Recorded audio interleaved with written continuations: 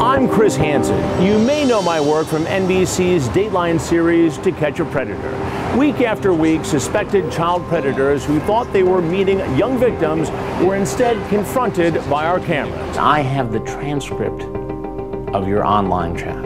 Today, there's another battle happening at airports and other transportation hubs around the world. I'm proud to support the nonprofit Airline Ambassadors, a group of airline and airport employees dedicated to putting a stop to human trafficking. It's the second biggest crime in the world, right behind drug trafficking.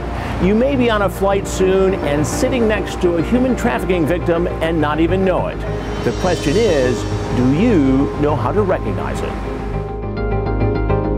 At a training session in Washington, D.C., flight attendants share stories of past flights where something just didn't seem right. I had somebody on the airplane that I was sure, a young adult woman that I was sure was going to be trafficked. Michelle Crick remembers a 22-year-old with a one-way ticket to Europe, traveling to see a man she had met online. So she saw him on Skype? Yes, and I said to her, do you understand they can be somebody else and not who they say they are? So she looked at me like I had 5 heads, and I just realized that these girls really, you know, have no clue what they're walking into. People don't think that trafficking happens on airplanes, but it does. It's a mode of transportation, and it's not just airplanes, it can be buses, it can be trains, but we are training our flight attendants and the general public, we hope, to keep an eye out for this. It's happening in plain sight. And victims are often trafficked from poor to wealthier countries. The nonprofit Airline Ambassadors is training flight attendants and other industry employees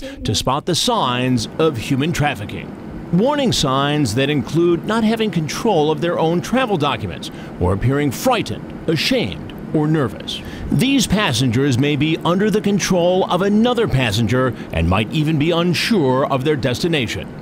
Once flight attendants recognize a possible victim, they're trained to quietly alert the pilot, who would then notify the ground crew at their destination city to have authorities waiting at the gate once the plane arrives. You estimate that every flight attendant here sees 1,000 people a week, at least. That's conservatively.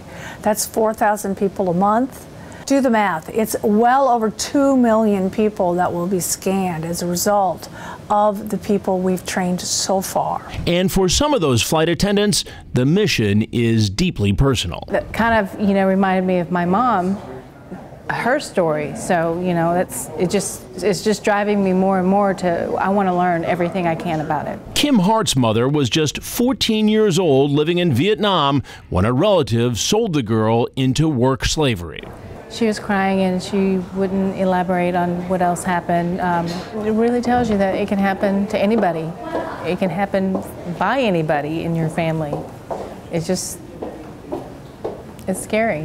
Perpetrators are trafficking as many as 800,000 victims across international borders every year, moving their victims frequently to keep them powerless. This problem was really not in the United States until 2000. It hit the United States like a ton of bricks because it's a business and they learned about it.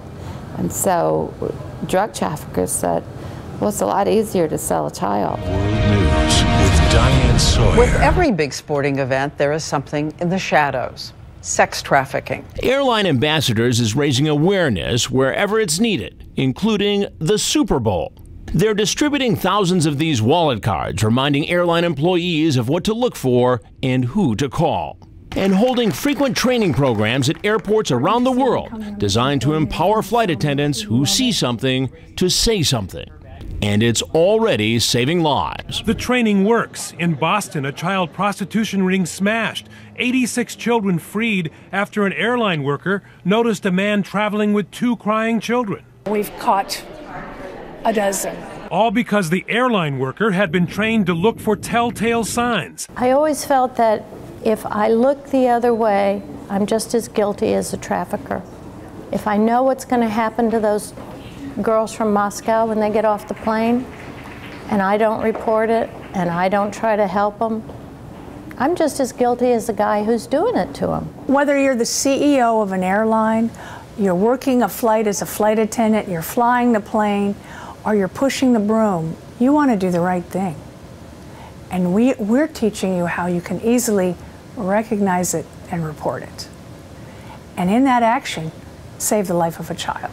For Airline Ambassadors, the goal is to have monthly training sessions at airports all around the world. But to get that job done, they need your help. To volunteer or provide financial support, go to the Airline Ambassadors website. And if you spot something suspicious while traveling, you can call the Department of Homeland Security's tip line. Airline Ambassadors is fighting hard to end human trafficking at airports around the world, and it's up to all of us to help.